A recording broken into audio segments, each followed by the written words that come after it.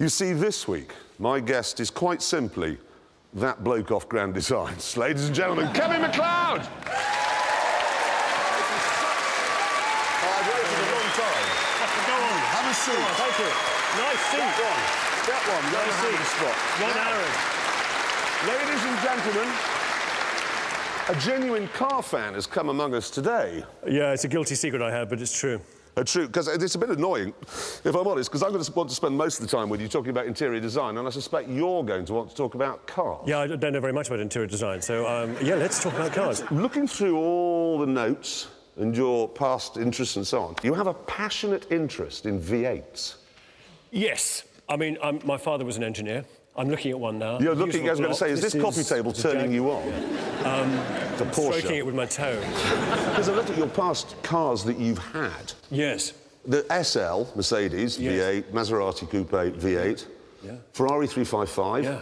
V8, yeah. TVR Cerberus, V8. I tell you, look, the V8 thing, food blender, yeah? Oh, my V8 food blender? Yeah. Which was, frankly, an out-and-out failure. The blades need a bit of work, but it's already been converted, as we speak, into a vacuum cleaner. No, I think what you should do is combine the two great male obsessions and get a V8 to power a power shower. Power shower? No, yeah. Male obsession is internet pornography, surely, isn't it? I don't know how you can have a V8-powered internet porn connection. Maybe you could. Maybe you could, and maybe that would actually deliver everything that anybody's ever dreamed of. So where does this love of how things work come from? Oh, it's my father, who was an engineer, brilliant. He was a rocket scientist, and so I, you know... What, a real one? A real one, yeah. Really? He designed stuff that went into space, and, you know, I grew up with a house where the boiler was always in pieces. There was always a car in the middle of the kitchen in bits. You know, I've serviced most of my own cars. I've done lots of bioethanol petrol mixes, you know, experimented with fuels on them, you know. But I'm interested in this idea that you can service your own cars, because, of course, you did have a TVR, Cerberus. The point about the Cerberus was it was a kit car in reverse, in as much as you bought a new, shiny object and you parked it at home and slowly it sort of disassembled itself. You know, the gear lever would come off. It did drive me up a slope once with the headlamps and the washer and the windscreen wipers all work and the horn all working at the same time. Completely. I mean, it sort of drove itself. With none of them actually turned on? No. It turned them all on by itself. Have you never had a Saab? I've had two Saabs. I had a Saab, big estate Saab that ran on bioethanol.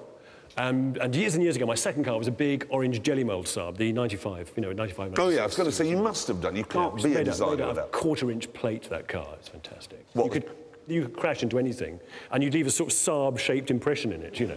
Did you ever try? Yes. I had it in my 20s, so in London. And I'd sit and read the paper in the car on the hill and suddenly find myself glued to a Cortina. No, they were, because they are architects' cars. I mean, they are just... I know you're not an architect, but design the same sort of thing. But you're presumably very interested in the aesthetics. Of course I am. I'm interested in efficiency, I'm interested in design, I'm interested in aesthetics, I'm interested in ecology, you know. I've gone green now, so... and don't smirk. Well, I was going to say... No, my one ambition today was to come here and use the word eco on Top Gear. Wait, let's listen. Say it again. Eco. Oh, come on. No, I thought... There's a ripple of applause from the far corner. I was going to say you've caught the green bug. We think of it as a disease.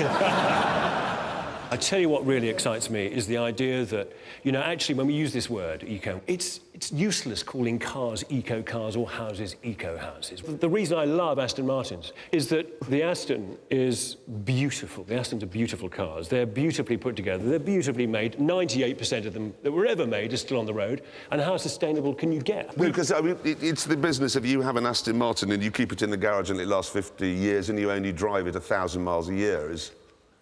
A Toyota Prius, with its nickel batteries, is going to do a lot more damage if you believe that cars are damaging the environment. Which I do. Which you do. In use. You are entitled to come here with this opinion. Yeah. And not be killed in any way by... But no, it's... No, I'm just going to figure out my exit route from the studio. Yes, exactly. Now, I just want to get onto your lap, if I may, OK? Ah, yeah. How was it? It was addictive. I mean, I've never done it before, and I'm going to do it again, lots. Really? Yeah. You enjoyed it? I loved it. I never thought you'd get so much pleasure out of a little 1 point, whatever it is. Well, who'd like to see how Kevin got on? Yes! Here we go, Kevin. Let's have a look. Tame that wheel spin nicely. You've never done this sort of thing. Oh, my God. Jesus, Mary and Joseph. You actually look terrified. That was a little dab of brakes there, halfway through the corner. Keep the front in check. It looks so tame. It looks so tame here. That doesn't look quite as tame as you're making out. No, that's well done. Oh, baby. I think this is going to hurt. Do you ever actually blink? You haven't blinked as far as...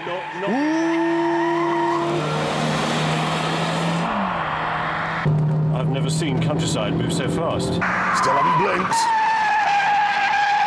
I have only one devout wish, and that is to beat Terry Wogan.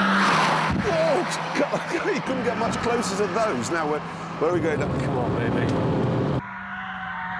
Well, that looked brilliant. I've never seen that done better than that. But that was because I was driving at 15 miles an hour. No, you weren't. No, there we look. That second to last corner is phenomenal. And no spins. I've never seen anyone do that. Normally, people cut the corner or go too far and run wide. It was the penultimate one, though. I mean, you know, I'd finally got my act together by the penultimate corner, you know. That's the trouble. Anyway, we must establish how fast you went round. Now, there's the board. I can't believe this moment I've been dreaming of. I'm looking, as you can see, at the bottom 10. Well, no, you went faster than that. OK, so maybe Keith Allen? Maybe Where's Keith Allen? Keith Allen? He's sort of there. Rob Brown, he's down there. So, drive track. Yeah. You did it in 1 minute. Yeah. 40. Yes. Yeah. 5. What's the fastest ever? 45.8. Jeremy. 0.9. You're...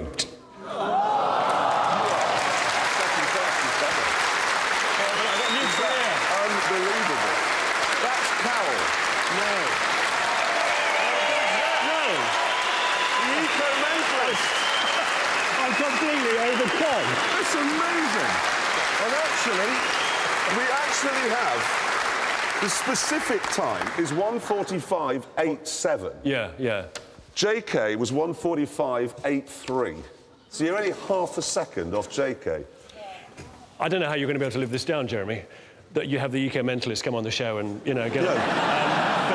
Thank God for JK. That's all right. No, if the eco-mentalists had gone to the top, you're barking up quite literally the wrong tree, because you have a natural gift for it. There can be no doubt about it. And that's an amazingly quick time. I can't say anymore. I'm a bit overcome. You can hold your head up high, ladies and gentlemen. Kevin McCloud!